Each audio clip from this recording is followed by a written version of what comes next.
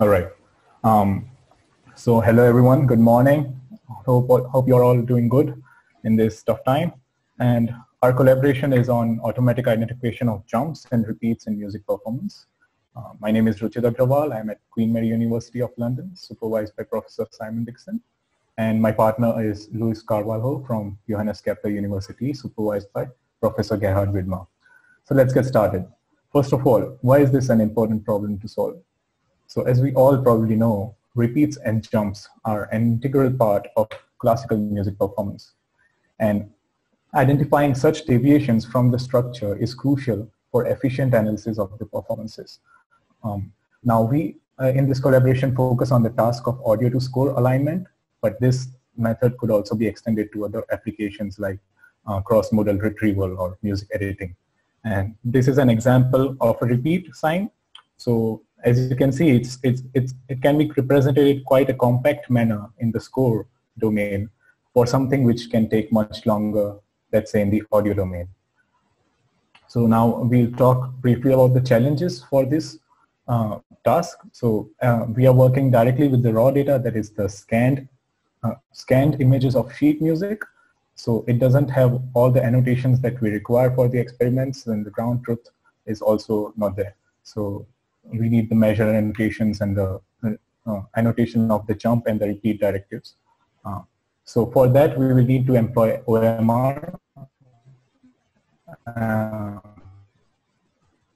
And OMR is not very efficient. It's the repeat systems.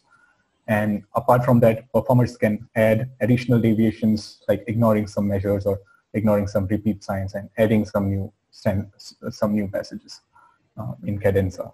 And especially in the practice scenario, this is quite possible to have multiple deviations and interruptions and then restarts. So now we'll quickly talk about the existing approaches. So there have been quite a few approaches to tackle this task, and we won't talk about all of them due to the time constraint, just talk about the main ones. So this image on the right side is just to show how the distance matrix looks for performance where there is a single repeated section. So the classical dynamic time warping algorithm does not really handle structural differences since it computes a monotonically increasing alignment path. And jump TTW is one interesting approach which is aimed at audio to score alignment. And what it does, it treats the score and the audio as sequences of blocks, and they define block as a sequence of measures, and they split these sequences of measures at the repeat and jump directives of different kinds. So they read the block boundaries and they split the performance into blocks and the score, and they they make a list of all the points where potential jumps can happen. So one set of points for the source of the jumps and one set of points for the target of the jumps.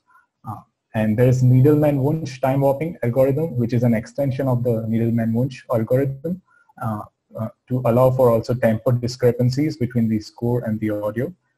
Actually, it is mainly for audio to audio alignment. So yeah, it allows for tempo discrepancies between the two audios, and it allows, what it does, it kind of skips the unmatchable sequences and unmatchable parts in the two sequences. So and it also introduces a way to optimally estimate the gap penalty parameter of gamma. And now we'll briefly talk about the limitations of these two methods.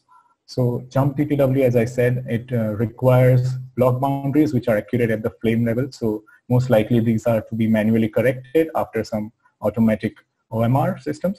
And since it only works with blocks, then it cannot handle deviations which are within the block, for instance, skipped measures also.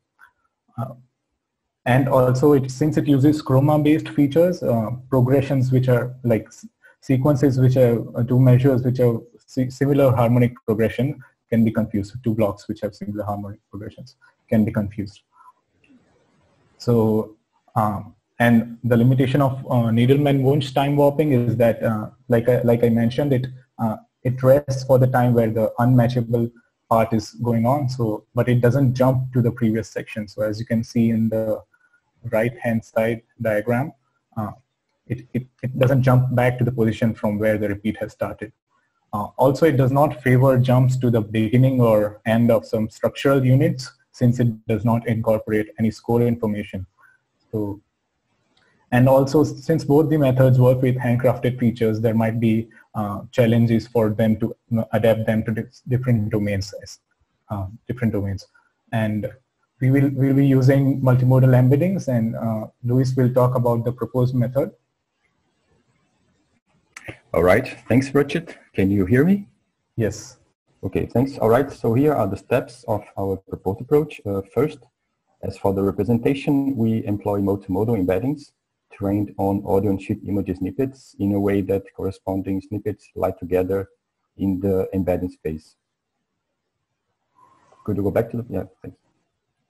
And on the right side, you can see an example of two corresponding snippets of the MSMD, which is the dataset used for training the model. So with the embeddings of a given performance and its respective score, we can generate a distance plot, also known as distance or cost matrix. Then the measure positions in the score will be estimated using an OMR system. And the benefit of using this type of embeddings is that since they are not on the frame level, we suspect that they might work better with approximate measure and block detections, as opposed to chroma-based features. And the last task will be to using the distance matrix and the measure positions to unroll the score according to the performance. So we can have some sort of unrolled performed score. You can also see here an example of an unrolled score. Okay. So the work is in progress at the moment, and here we show an example of bounding box detections around the measure blocks in a score using OMR. And with these boxes, we can estimate the coordinates of the measure lines in the score. As it can be seen, this model works quite well and successfully detected all blocks in the score. Okay, here we can see two examples of distance matrices using multimodal embeddings. We manually added repetitions to two recordings and computed the pairwise distances from the snippets to their respective scores. In the plot, the x-axis represents the audio and the y-axis represents the score.